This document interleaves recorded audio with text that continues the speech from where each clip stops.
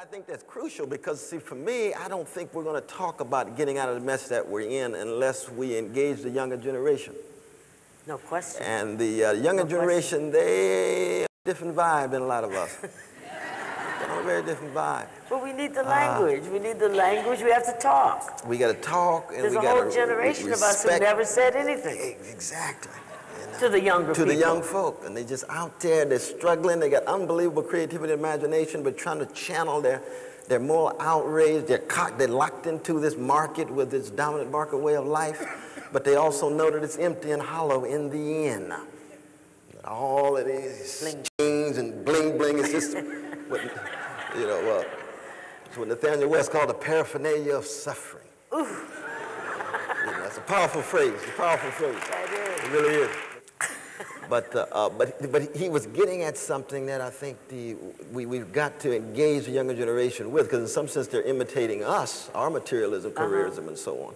But in another sense, they also have grown up in a different kind of world. I mean, their world is so market saturated that it's hard for them to gain access to non-market values and activities that they can ascribe weight to, because everybody's gimme, gimme, gimme.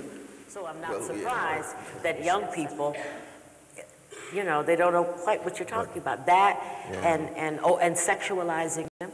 Oh, absolutely. To the point where it's unrecognizable.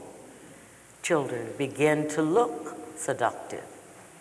They act, you know, when you begin to put 12-year-olds and 14-year-olds on the covers of adult magazines because they don't have the wrinkles.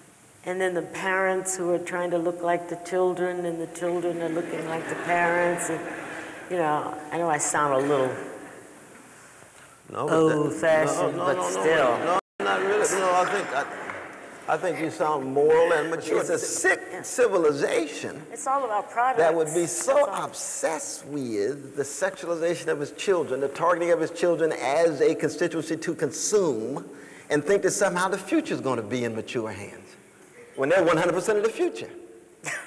That's not just short-sighted, that's pathological.